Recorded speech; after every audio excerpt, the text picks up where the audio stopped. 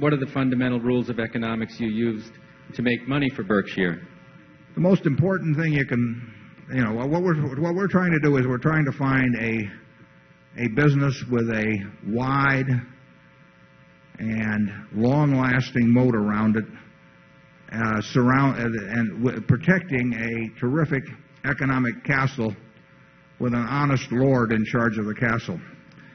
And in essence, that's what business is all about. I mean, you may want to be the lord of the castle yourself, in which case you don't worry about that last factor. But what we're trying to find is a business that, for one reason or another, it can be because it's the low-cost producer in some area. It can be because it has a natural franchise, because of service capabilities. It could be because of its position in the consumer's mind. It can be because of a technological advantage. For any kind of reason at all, that it has this moat around it. And then what we have to decide is all moats are subject to attack in a capitalistic system. So everybody is going to try. If you've got a big castle in there, people are going to be trying to figure out how to get to it.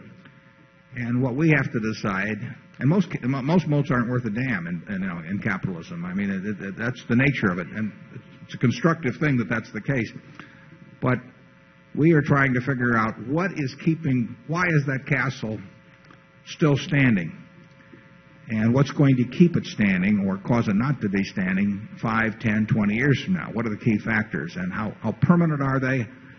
How much do they depend on the genius of the lord in the castle? And then if we feel good about the moat, then we try to figure out whether the lord is going to try and take it all for himself, or whether he's likely to do something stupid with the proceeds, etc. But that's the way we look at businesses.